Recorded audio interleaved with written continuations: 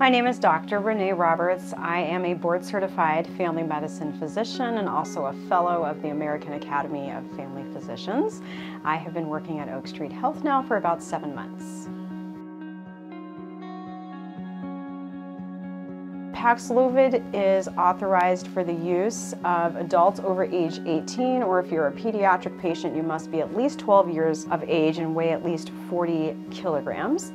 In order to take Paxlovid, you actually have to have tested positive for COVID-19. So that can come in any form, whether that's an at-home test that you performed, or whether you're in your doctor's office and getting a rapid test done there, or the send-out test. You have to have tested positive for COVID-19 in order to be given Paxlovid.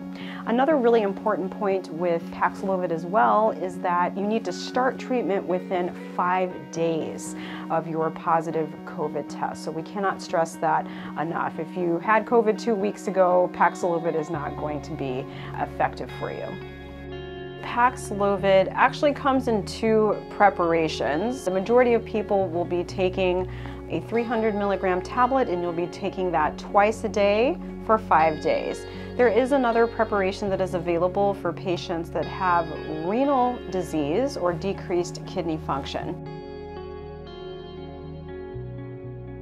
As Paxlovid has been proven to have a great safety profile, as well as being very efficacious with regards to keeping people out of the hospital and preventing deaths from COVID-19. And Paxlovid has also been approved for emergency use to treat mild to moderate COVID-19 infection. It's important to note that if you are having severe COVID-19 infection, any severe respiratory issues, inability to breathe, chest pain, Paxlovid is probably not going to be the best option for you. You should definitely seek the advice of your medical provider. Well, the most commonly reported side effect of Paxlovid include having a metallic taste in the mouth, as well as loose stools or diarrhea. Other side effects that have been reported include nausea as well as muscle aches.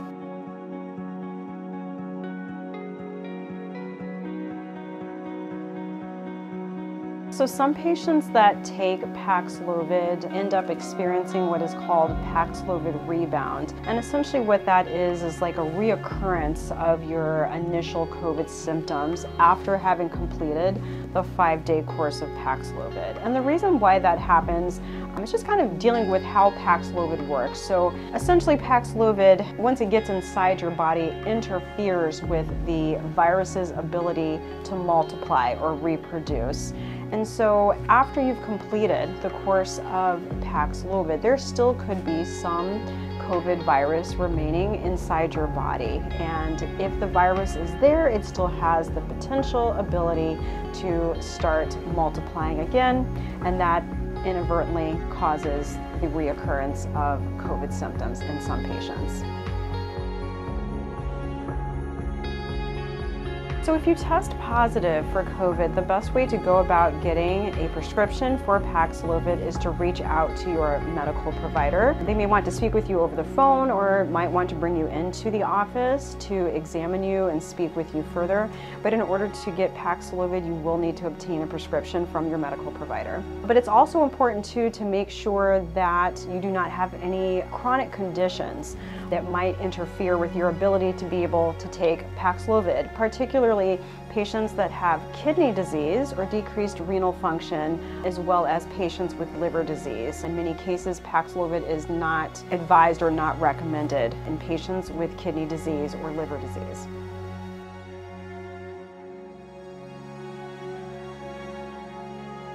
First and foremost, I think you should definitely reach out to your medical provider. Let them know that you think you may have COVID, or if you've done a home test that's come back positive, let them know that you've tested and that your test is positive, because they can obviously direct you to your next best steps. If you are at home and living with other people, making sure that you isolate as best you can so that you do not come in contact with the other folks that are in your household, to reduce the risk of spreading COVID to the other household members.